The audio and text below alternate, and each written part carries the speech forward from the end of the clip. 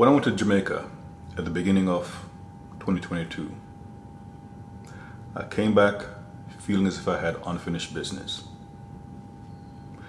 I had to fulfill a dream one didn't realize at the time. I was back in the summer of 2022, and I came back with more unfinished business. See, while I was there were things that I wanted to do, but didn't or couldn't get done. But then there are things that I did, but the results did not fully manifest the way I'd hoped. In some aspects, I had great intentions, but awful results. Again, great intentions, but awful results. I think I did a message in a similar vein. And a part of those things where I had great intentions, but awful results, is ultimately realizing that I knew this before, but I'm not God. I'm not Jesus. Because there are times when we're trying to solve certain things, and the solution isn't, for example, money. Scripturally, in Ecclesiastes 10 verse 19, it is written, "A feast is made for laughter, and wine maketh merry, but money answereth all things." And some may make it seem as if all you need to do is just give money and that will take care of everything. But for example, if you give money and don't, in a manner of speaking, give Jesus, how much good is money truly going to do?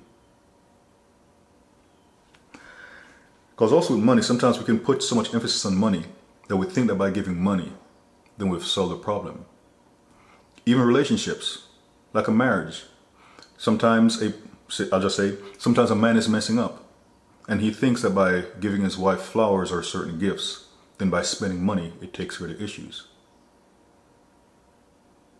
Money can do a lot, but it can't do everything. We also have to be careful that we don't deify money. Because the Lord Jesus Christ in Matthew 6 verse 24 said, "No one can serve two masters, for either he will hate the one and love the other, or else he will hold on the one and despise the other.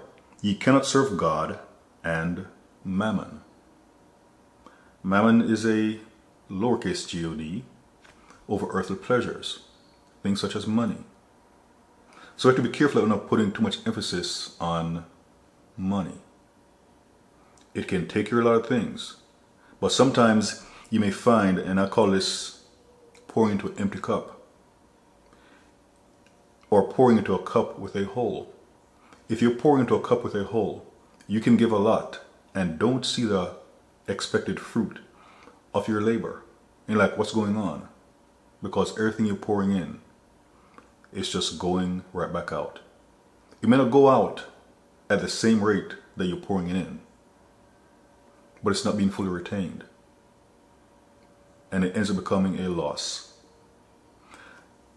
And you know what's worse than trying to help and the person or the group remains in the same position? Is when you try to help and the person or group actually becomes worse.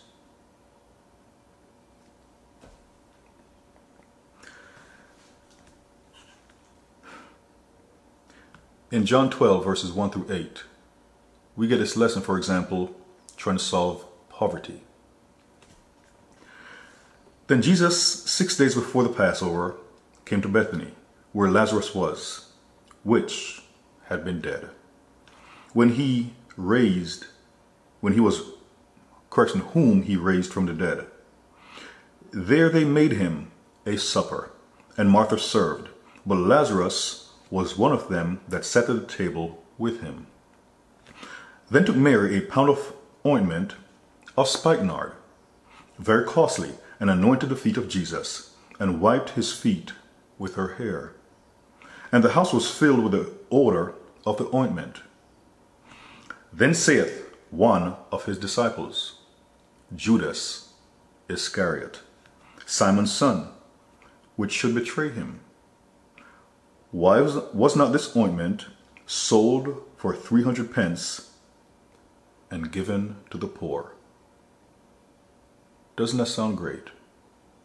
Why wasn't the ointment sold for 300 pence and the money given to the poor? This he said, not that he cared for the poor, but because he was a thief, and had the bag, and bare what was put therein. So it's almost like you should have sold that money, or you should have sold that ointment and given the money to Jesus, if you will. And Judas would have kept the funds, and then he could take some off the top. But what he said sounded good about that stuff being given to the poor.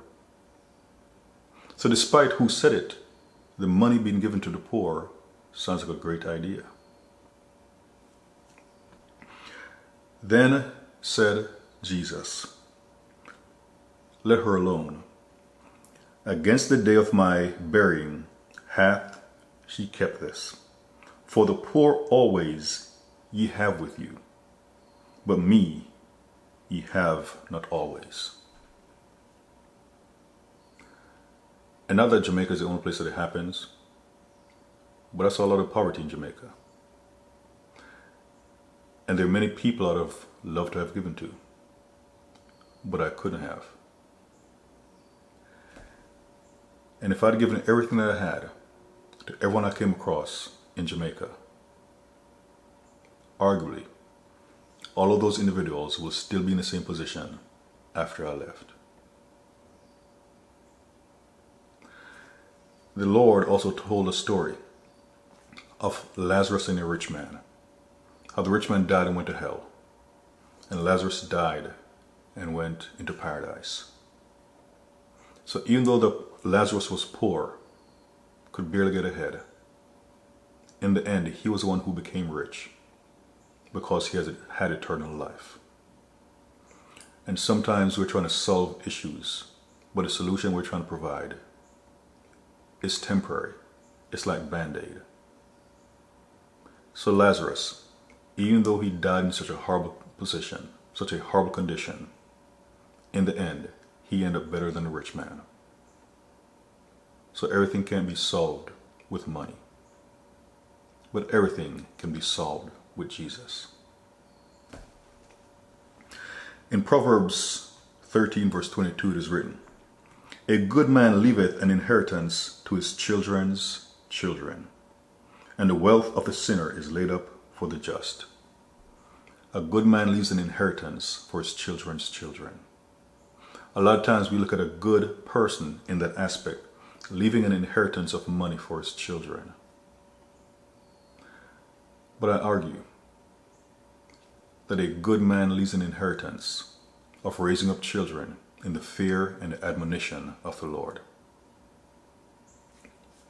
While in Jamaica, I was able to attend a memorial service for a young lady, even though she was older than me, for a young lady that I knew. They also did something for her father. I knew him too.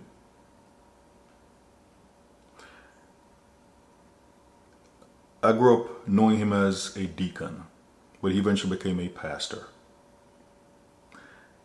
And he has children and grandchildren who are involved in the church. And I won't get into the thing about being in church versus being in Christ. But this man passed away. And at least you could say he introduced his children and his grandchildren to Jesus the Christ. So in a lot of ways, it doesn't matter how much money he left,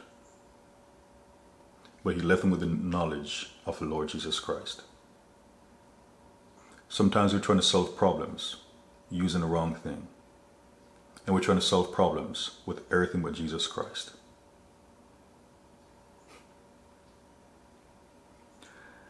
And as this message came up last night, and while Peter saw the man, and was saying that silver and gold have I not, and about in the name of the Lord Jesus Christ, get up and walk. He couldn't give him money, but he gave him something else. The only Savior that we have in this world is the Lord Jesus Christ. The only answers to the world's problems is the Lord Jesus Christ. And as you are doing the work of an evangelist,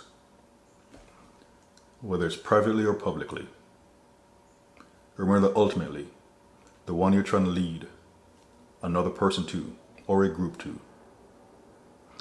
is not to money, is not to a church, but to the Lord Jesus Christ himself. He and he alone can save. He and he alone can help us through a life that can be absolutely miserable, yet will be worth it in the end because of him. So in all things, place the focus, the emphasis on where it belongs, the Lord Jesus Christ. And when it comes to the poor, for example, you may not be able to give them any money. You may be able to pray for them. As I say that, I remember a man came up to me in Jamaica, and he said something. I was like, is this guy trying to scam me? So I asked him a question. And in Patois he said, because I look like one of God's picnic. Saying that I look like one of God's children. See, sometimes we think that we are going to give to the poor, but they end up giving to us. Because I also remember one day I was on my way to a church, and I had something in hand, had something in mind to give to the church. And on the way to the church, I saw a man instead, and what I had I gave to him. And when he said, God bless you, I'm like, my gosh. He may not have had a roof over his head, but he had the Lord Jesus Christ in his heart. And there's also this, about be careful of how you entertain strangers, because many have entertained angels unaware. So ultimately, what you should have to offer is the Lord Jesus Christ. And sometimes the poor, they don't want or need your money. They may want or need the Lord Jesus Christ.